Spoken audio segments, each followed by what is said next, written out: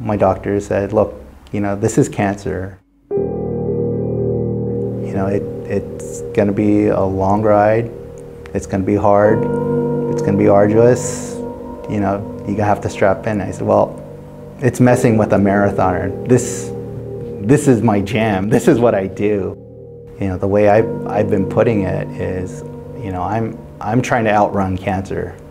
At some point, it's eventually going to bow out and let me keep running. Cancer's picked the wrong person to mess with. I'm basically taking every day as a challenge from cancer, saying, look, cancer doesn't think I can outrun it. Well, I guess we'll see about that.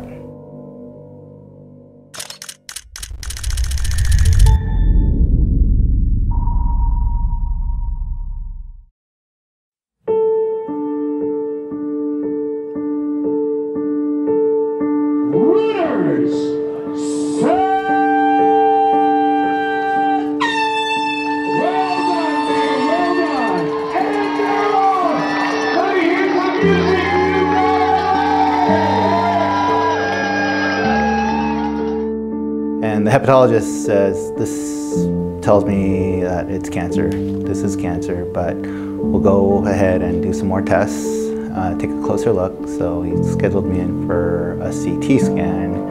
And CT scan, that was a very uncomfortable test. And that's when I knew that this is probably getting down the serious track. So no more of the whole, oh, I'm sure it's nothing, I'm sure it's nothing. Now we had to deal with the fact that it might be something. So from there, we met with not only my hepatologist, we also now met with a liver surgeon. And they shared with me the news that you have liver cancer. And here comes Conqur, the 2016 champion, is going to win the 2018 Skechers Performance Los Angeles Marathon. So I just run the LA Marathon. Cancer was the very last thing on my mind. I was actually looking at trying to qualify for the Boston Marathon. Now all of a sudden I just kind of had to put everything on stop just to deal with the fact that I had cancer. Not that I might have cancer, that I do have cancer.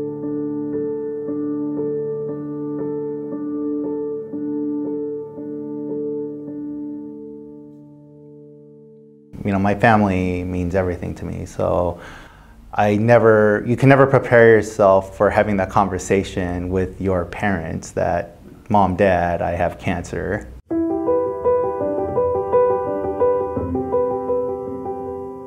Telling my sister and my brother that I have cancer, my wife's family that I have, that's just not something that you can just, look up on the internet to get a step-by-step instructions.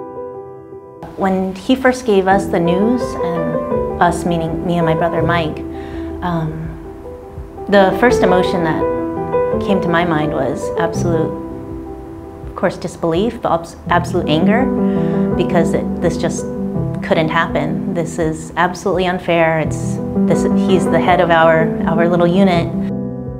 Because he is such a positive person, his attitude is, why think the negative?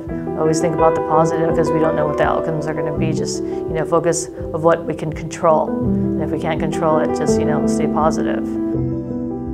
She's my soundboard. And sometimes she's a soundboard for some not so nice things that I'm going through. Right, so not every day is a day of positivity. I go through some pretty dark days also, and she's the one that sees it, front and center, more than anybody else. And I'm not perfect. I'm not perfect at all, and but I have the perfect support around me to deal with my imperfections, because damn, I really need it right now. Everybody's here, to any help that we can offer, we are here. So emotional, and yet we are very resolute and determined.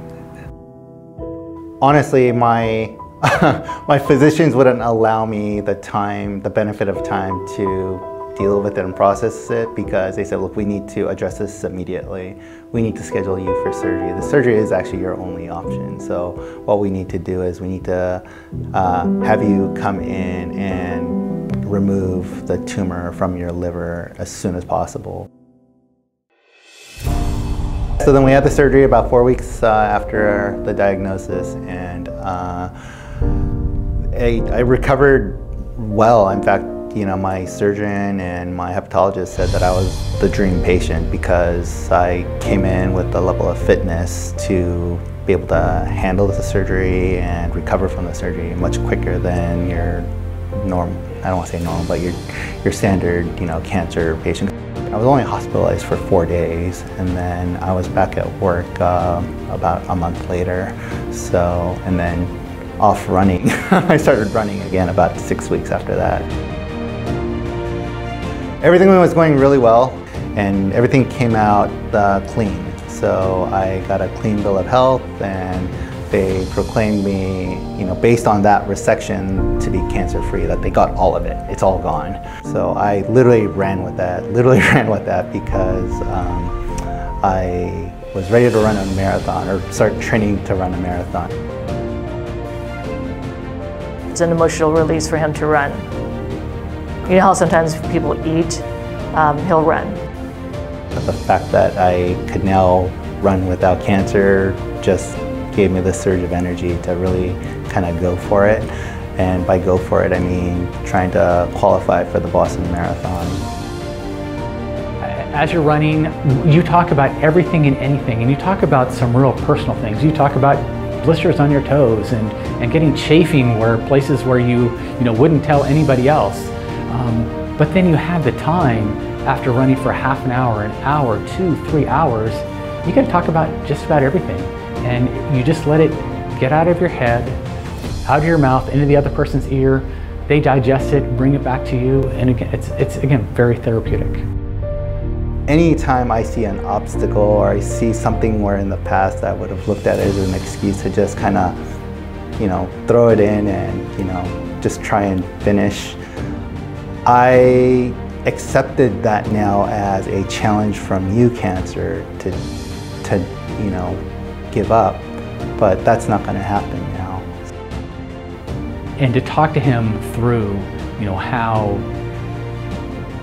this started impacting his life, having to start running again. But I was amazed at how quick he came back. So in October, I ran a race in Big Bear, and I ran the race of my life. So much that I actually qualified for the Boston Marathon, and because I had this new lease on life, it really simplified things for me. I was able to sort out, what was really important to me, and basically eliminate what wasn't important to me. He's very determined now. I think determined not just in his running, and he has goals, and his running's gotten so much stronger in the last 6 months, a year since he was diagnosed, but that he sees it as his purpose, and you're trying to get everything out of life and pushing himself, because he knows life, I think, is finite, and he wants to get what he can get out of it, and then see how he can affect and impact other people.